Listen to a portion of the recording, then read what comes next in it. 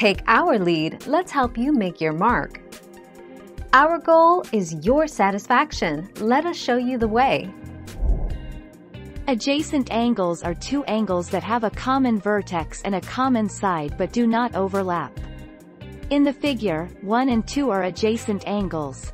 They share the same vertex and the same common side. In the figure, 1 and 3 are non-adjacent angles.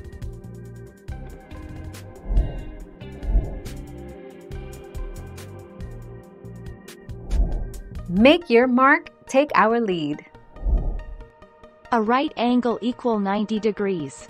A perpendicular symbol is simply an upside-down capital letter T. It looks like this. Adjacent angles. Two angles are adjacent if they have the same vertex, share one side and do not overlap.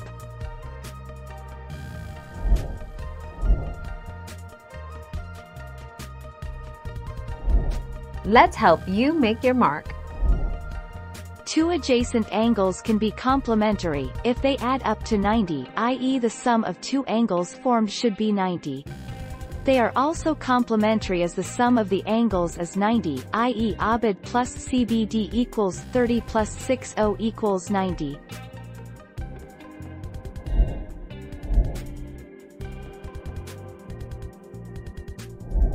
Let's help you make your mark.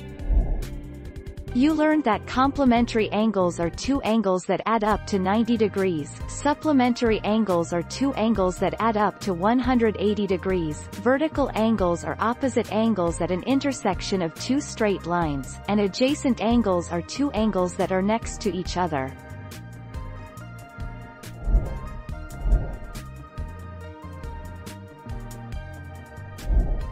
Take our lead. Adjacent angles share a common vertex and a common ray. Two intersecting lines form pairs of adjacent angles that are supplementary. Also, two intersecting lines form pairs of congruent angles, called vertical angles.